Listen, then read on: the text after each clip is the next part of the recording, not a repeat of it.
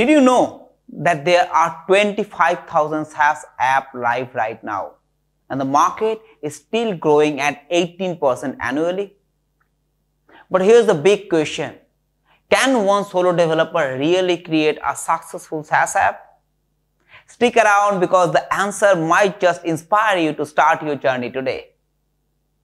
SaaS, software as a service, isn't just a buzzword. It's a business model that has transformed industries. It's scalable, offers recurring revenue, and allows you to start small and grow big. But what if you are a solo developer?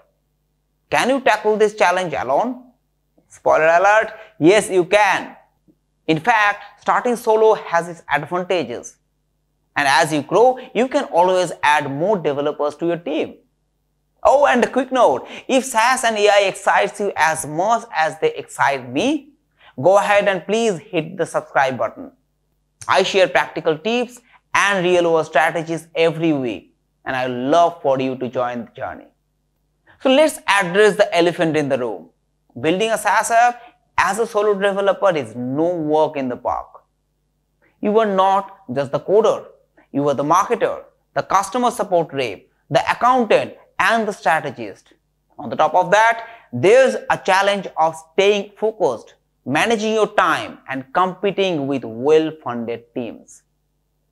If you're self-funding, you might also be dealing with budget constraint. That's when freelancing on the side becomes a smart move. The extra income can help you invest in your SaaS dream without stretching yourself too thin. So let's talk inspiration, because yes, people have done this before and you can too. Take Pieter Levels for example. He is the creator of Nomad list, a platform for digital nomads. Pieter started solo using tools like Ruby on Rails to build his MVP. He focused on solving a very specific problem, helping digital nomads find the best places to live and work. Today, Nomad list earns over $300,000 a year. His secret? Start small, launch quickly, and let user feedback guide your updates. Another great example is Amie, a productivity tool designed by solo developer Müller. Dennis focused on creating an intuitive calendar app. He relied on a mix of open source libraries, cloud solutions, and user-driven feedback to keep costs low and progress fast. After building a strong MVP and gaining initial traction, Dennis started adding more team members to scale the product. So what this case study shows is the importance of leveraging tools to simplify your work. For example, use AWS Lambda or Firebase for backend services. Leverage Stripe or PayPal for easy payment processing. Build your front end with ReactJS or Vue.js, which have huge ecosystems. And if budget is tight, freelancing can be a game changer. Platforms like Upwork can connect you with clients, giving you the flexibility to fund your dream while honing your skills. So here's the golden insight.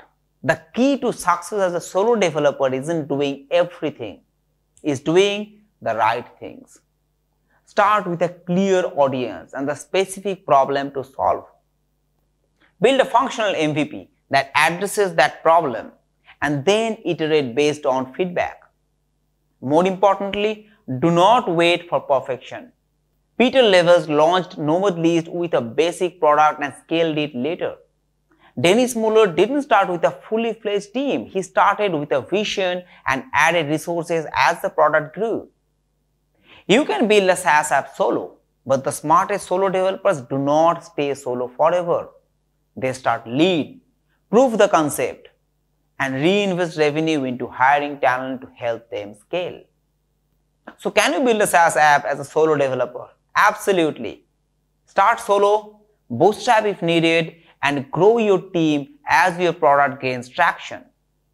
Focus on solving one problem for one audience and let the rest follow naturally. Are you ready to start your solo SaaS journey? Or do you already have a project in the works? Drop your thoughts or experiences in the comments below. And if you are looking for tips on choosing the right tech stack for your SaaS app, please check my next video. Do not forget to hit subscribe, and I'll see you in the next one.